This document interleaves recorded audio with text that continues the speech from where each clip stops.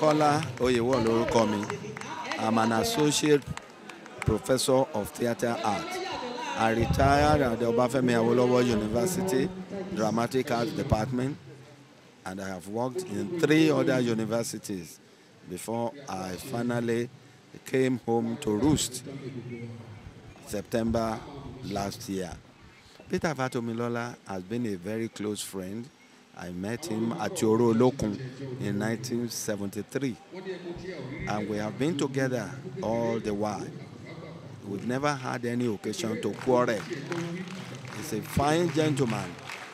He's a fine gentleman, and I wish both of us still live together for so many other years, so that we can continue to enjoy the camaraderie that we are used to.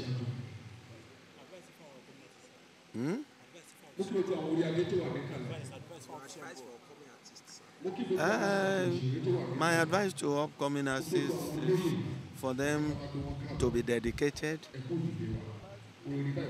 not to be in a hurry to get rich.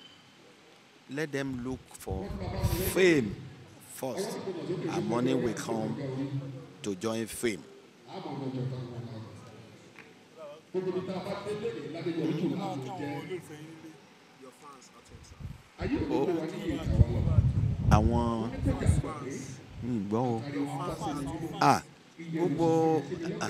All my fans, I greet you.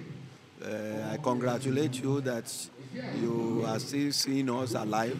Fatomilola and I congratulate every one of you, our fans.